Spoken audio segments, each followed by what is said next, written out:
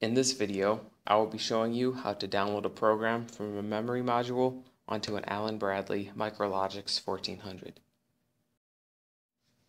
First, turn off the main power to the control panel. Next, remove the plastic cover on the device. It may be helpful to use a flathead screwdriver. Once the panel is removed, replace it with the memory module. It should click into place. Once the memory module is in place, power on the control panel.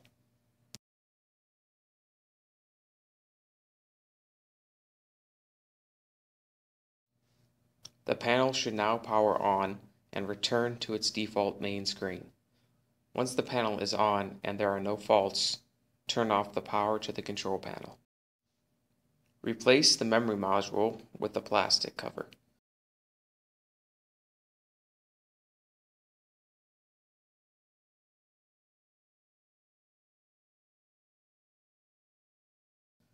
The device has now been successfully updated and power may be restored to the panel. Please return the memory module to the following address once the control panel is up and running.